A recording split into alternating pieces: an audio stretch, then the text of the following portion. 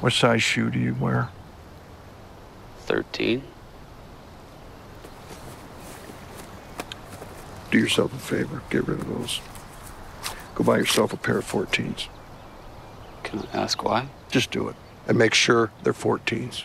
Wear 2 pairs of socks, stuff newspaper into the toes, whatever you got to do to make them comfortable. Get some Adidas. Those Nikes aren't going to do you any favors anytime soon.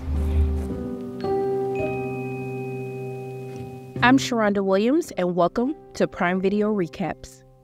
Welcome to Prime Video Recaps, where I will be recapping some of our favorite Prime Video original titles for you to catch up on before binging a new season. With Season 2 of American Rust, Broken Justice premiering on March 28th, I thought you may need a little reminder of what happened in Season 1. Based on Philip Meyer's debut novel, American Rust centers around the fictional small town of Buell, Pennsylvania, which is turned upside down when a murder takes place there. Chief of Police Dale Harris is investigating the murder, but when he digs deeper into who is responsible, he is torn between upholding the law or protecting the son of the woman he loves. Episode 1 opens with Dale Harris crushing up his medication, which are opiates, and weighing them to go with his morning coffee. Grace is at work catching up with her co-workers. Isaac is helping his dad, and Billy is fantasizing about a past experience with Isaac's sister Lee. Isaac tells his friend Billy that he took some money from his dad so that he can leave the town of Buell. Billy sees a man by the name of Pete Novick who had something to do with his previous arrest. Billy leads Isaac to go into the building to speak with Novick, but Isaac quickly follows behind. Isaac hears muffled sounds inside as if 2 men are arguing. Dale Harris gets a call from his deputy Steve about a body found at the mill. Dale arrives to investigate and find something. We flash back to 6 months earlier with Billy and Grace outside of their house, which is being foreclosed on. Grace goes to see Virgil, the husband she is separated from, to confront him about how he is laid up with someone else while their house is being foreclosed on. Virgil goes to the bidding event for the house and brings his gun and his friends to intimidate people from buying it. Isaac jumps into an ice-cold lake and nearly drowns until Billy jumps in and saves him. Dale heads to the bar to check in with his pharmacist Jackson, who asks how he is doing on his meds. Jackson is trying to wean Dale off the opiates. Dale brings a bottle of champagne to Grace's place. Dale and Grace get cozy as they celebrate her getting her house back. Billy calls Isaac's sister Lee to tell her about Isaac jumping into the lake earlier that day. Billy gets into a fight with a guy outside the bar. Dale gets a call from his deputy Steve, who says he needs to come to the bar. Dale arrives on the scene to find Billy on the ground with his hands tied and Pete Novick standing on his back. Steve shows Dale the video of the altercation between Billy and the guy from the bar. Dale fires Novick on the spot. Lee calls to check in on Isaac. Grace arrives at the police station asking questions about where her son is and whether it was Dale who arrested him. Dale goes to speak to a judge by the name of Glenn, who is presiding over Billy's hearing, to convince him to show some leniency. Billy is sentenced to 6 months probation. Virgil and Grace are at the house celebrating, avoiding foreclosure when Dale shows up. Things get quickly awkward and Dale leaves. We go forward in time to 6 months later where Dale is at the mill. He goes inside and sees Billy's jacket near Pete Novick's dead body. Dale steals a pill from the crime scene and hides Billy's jacket so the officers won't see it. Steve and Frank show up to the scene to investigate. In episode 2, Lee returns to Buell after Isaac disappears. Dale takes the pill he found at the crime scene and places it inside his desk at the station. Lee finds her family home in disarray. District Attorney Sue Hurlett speaks with Dale and Frank about Pete Novick. She puts Frank in charge of the investigation to ensure there is no conflict of interest. Billy is lurking around the mill. Dale sees Billy and tells him to buy shoes a size bigger and of a different brand. Sue holds a press conference to notify the public about Pete Novick's death. Billy covers up the cuts on his hand. Dale and Grace have an awkward run-in together. The town goes to a wedding for Jimbo and Katie, and Billy sees that Lee is back in town. Dale and Frank investigate the phone booth where the anonymous tip came from about Pete Novick's body. Steve brings Frank and Dale a surveillance photo of Novick walking with a man with long hair. Billy and Lee get close on the dance floor. Isaac appears outside and tells Billy that they need to get their story straight. Billy tells Isaac that he needs to get himself together and leave town and to call his sister. Billy helps Lee and her dad get home. Lee asks Billy why he didn't take the scholarship to go to college, and he says he didn't want to leave his mom. Lee and Billy share a kiss. Isaac returns to his house with the money he stole and sees Billy and Lee getting intimate.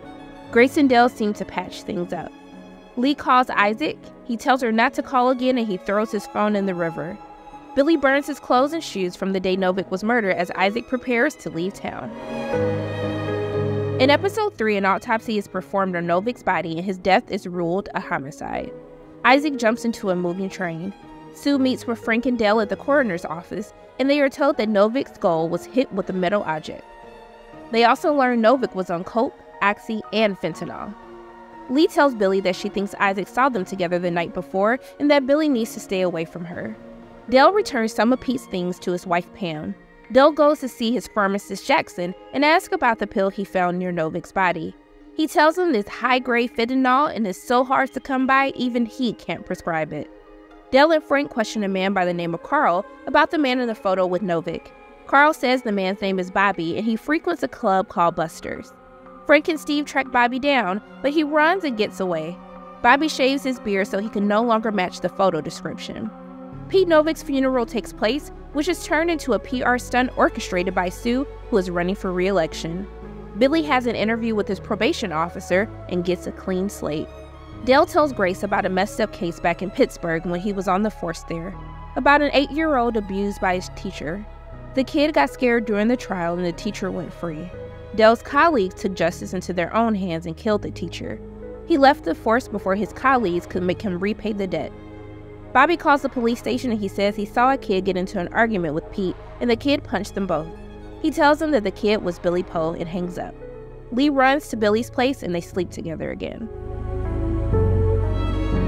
In episode 4, Isaac meets a person by the name of JoJo who gives some good tips on surviving on his own. Billy is helping Lee's dad Henry, who is sick, until she can hire a caretaker. Grace and Bethany are trying to start a union at work but need more votes. They hold a meeting and are able to get more people to sign up. The police arrive at Grace's house with a search warrant. Dale arrives on the scene and Frank tells him Sue has removed Dale from the case. He tells Dale about the anonymous phone tip they received at the station. Virgil goes to see Dale to figure out why the police has searched Billy's room. Dale tells Virgil they're building a case against Billy to place him at the scene of Novick's murder. Frank tries to tell Sue to turn down the heat on the investigation until they can get more evidence, but she says no. Billy tells Lee what happened that night with Novick. Billy confronted Novick and punched both him and Bobby, but it was Isaac who hit Novick in the head and killed him. Lee gets upset and tells him to leave her alone. Frank calls Dale and tells him to bring Billy into the station to be placed under arrest before the end of the day. Episode 5 opens with Steve and Dale finding Carl with some other addicts. Dale asks Carl why he left town and tipped Bobby off. The officers threaten to arrest him, but Carl offers to give them a lead on Bobby. Steve asks Dale why he is still working on the Novick case when Sue kicked him off of it. Dale tells Steve about the anonymous tip and how he has to find Bobby in 10 hours before he has to arrest Billy. Steve says he will help him get to the bottom of it. Lee talks to her husband Alejandro and tells him that she is going to be gone from home a little longer and that she is thinking about withdrawing from law school.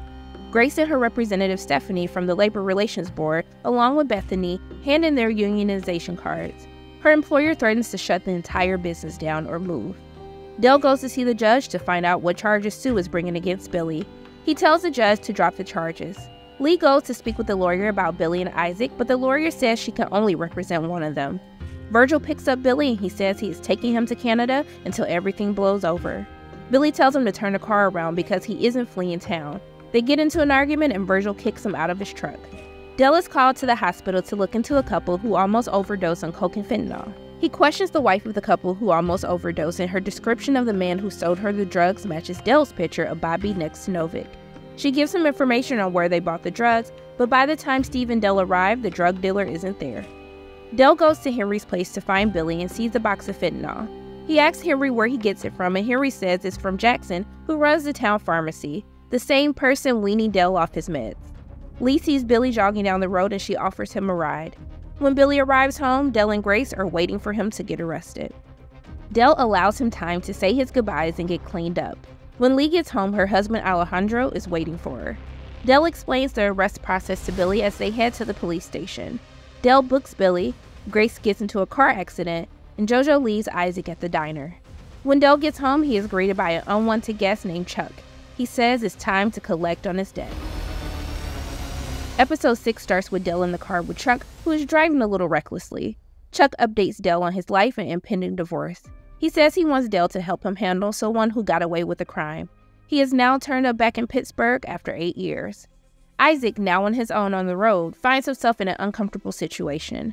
Chuck takes Dell to a diner where the guy they're after is working. He tells Dell how exactly he could take care of the man they're after and where to find him. Chuck leaves the gun for Dell under the table and goes back to the car. Isaac is attacked outside of a hotel. Dell tells Chuck he can't do it and Chuck hits Dell in the face, then shoots the man and himself. Dell leaves the scene. Billy has an arraignment and pleads not guilty. His bail is denied. Grace catches a ride with Lee and Alejandro and uses the opportunity to hint to Alejandro about Lee's relationship with Billy. Alejandro accuses Lee of sleeping with Billy and leaves. Billy is sent to prison and Dell shows up at Grace's house. The episode ends with Grace's car exploding outside of her house. Episode 7 opens with Steve questioning Grace about who will want to firebomb her car. Dell tells Grace about what happened with Chuck. Bobby is still in hiding, but that isn't stopping him from selling drugs. Grace goes to work where her boss has paid someone to talk everyone out of starting a union. Dell is continuing his search to find out who is dealing in the town. Billy refuses to meet with his lawyer. Dell breaks into Jackson's pharmacy store. He finds a list of prescriptions Jackson has been filling for fentanyl. Dell takes the list to Steve and they try to find the addresses of everyone on the list. Meanwhile, we see a local high school football player, Trent, buying drugs and taking them to a party where he passes out. Dell and Steve arrive on the scene and work on Trent until the paramedics arrive, but he doesn't make it. Dell and Steve research the addresses from the fentanyl list at the hospice care facility and discover that most of the people on it are dead. Steve doesn't agree with Dell's motive for continuing to work on the case, but still agrees to help him. Lee goes to the DA's office to get some paralegal work done, but really is to work with Billy's lawyer so she can help with the case. Billy is forced into an underground ring fight in prison. Episode 8 begins with Grace trying to rally the troops to vote yes to unionize. Steve and Dell have a disagreement about the murder case. Isaac is given shelter by a new friend. Billy is ordered to take someone's life in prison. Grace goes to see Billy and asks him to speak with his attorney, Rachel. Dell goes to see Frank to get information about the dealer he arrested. Billy gets into another fight and is placed in solitary confinement. His lawyer, Rachel, arrives with Lee. Billy refuses to talk to Rachel and asks her not to represent him anymore. Grace and Bethany lose the vote to unionize. Dell puts a tracker on Jackson's car, and Dell also gives Jackson the rest of his pills and says he is quitting cold turkey. Isaac reads on the internet about Billy and learns that he is now in jail. Grace sets her house on fire. Jackson meets with Bobby and tells him that Dell is getting close to figuring out the truth. Bobby tells Jackson that he will take care of it. Grace asks Dell to do something he might not be able to come back from. The finale of Season 1 opens with Bobby going on a walk with one of his buyers, who he ends up killing and burying. Billy is told that he is going to have to go back to Gym Pop soon. Dell asks Jackson to get a drink with him.